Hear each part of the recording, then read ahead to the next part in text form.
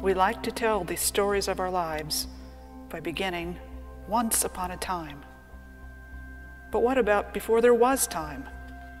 Before there were mass media and skyscrapers? Before our ancestors sat around a fire, dreaming of what lay beyond the stars? Before the first cell broke from prescribed tradition, daring to venture out of the murky aquatic depths? Before those anonymous chemicals hit upon the magic combinations that would form the twining, helical, universal ladder of life?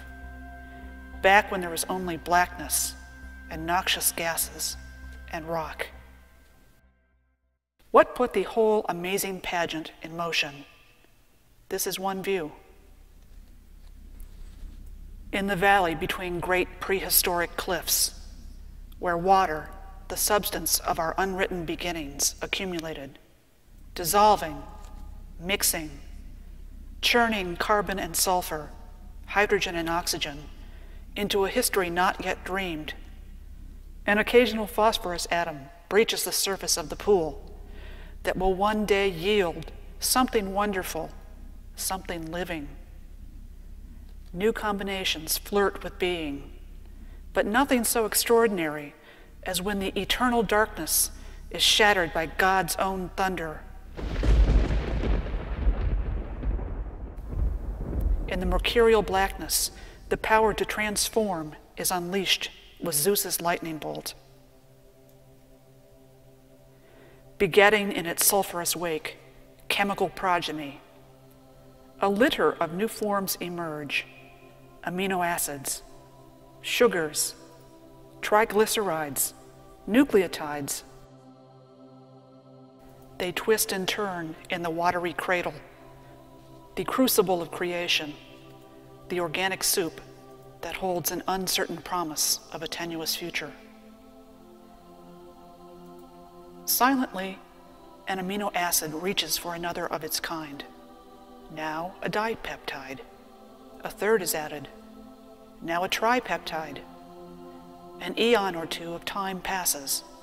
There is no hurry, no deadline, no plan. Only the endless testing of combinations, the relentless search for a stable outer shell of electrons. In the fullness of time, a protein is made, and then a carbohydrate, and at last, nucleic acids, the keeper of the code. The template of our inheritance is at last written.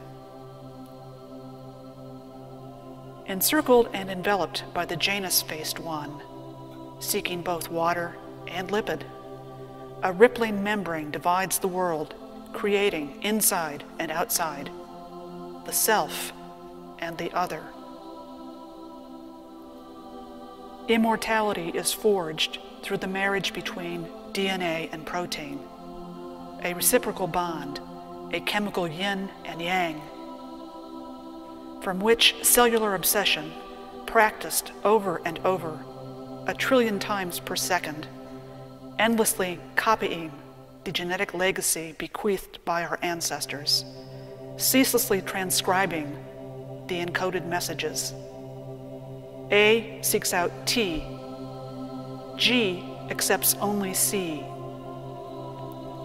Our biochemical bedrock, the ubiquitous proteins, is formed.